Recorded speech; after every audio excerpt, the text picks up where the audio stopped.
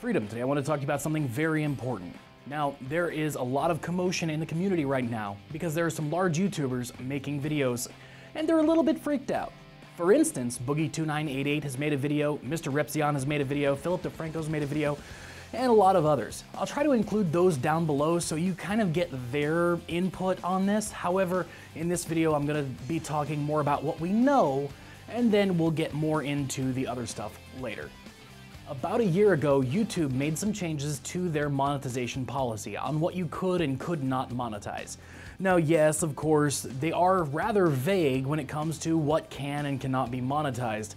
However, it basically boils down to don't do anything that you shouldn't do. Don't go and talk about and show hardcore rape scenes. Don't go and talk about things that are just to trigger or upset people. These are things that advertisers just can't get behind. But there's also, like I said, how it's a little bit vague, and now that YouTube is notifying people that their videos are in this weird limbo state, well, now it's causing people to freak out a little bit. So when I say this weird limbo state, now YouTube and AdSense in general has a couple of different segments. And one of them is where advertisers opt in to say, yes, I want to advertise on risky content.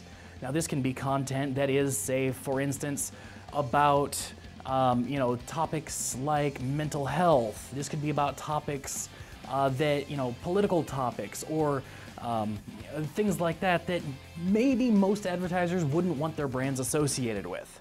Now this change will have ads showing on your videos occasionally for this very small subset of advertisers who kind of get it and understand this, but the vast majority of advertisers just think that this is not the content that they want their brands to be seen next to.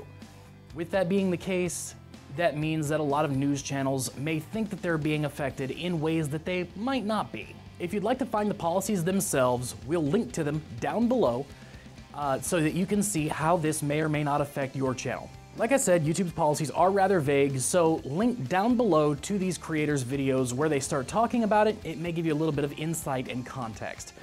Now, because we are a business that does business directly with YouTube, there are some NDA things going on. So I can't tell you that any of this stuff is true or that YouTube has told us this stuff. But I can tell you that the videos that we're linking are being linked for good reason, and you should probably check those out, so take that to mean what you will. If you'd like to be updated about this topic or really any topics going forward, I've actually found a really cool channel that I'd like you to check out, linked down below. It's called DramaHub, and no, it's not like the regular YouTube drama stuff.